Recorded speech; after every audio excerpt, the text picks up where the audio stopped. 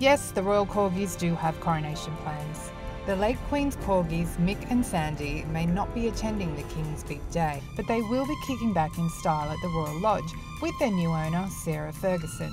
The Duchess of York took ownership of the Corgis after the late Queen's death. These national treasures are now quite at home on Windsor Estate with her 5 Yorkshire Terriers in the house she shares with her ex-husband, Prince Andrew.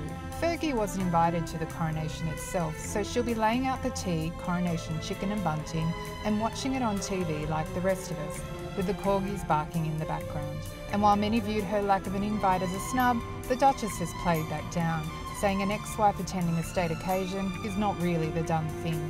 The former sister-in-law of King Charles will, however, be joining the family for the coronation concert at Windsor Castle the following day.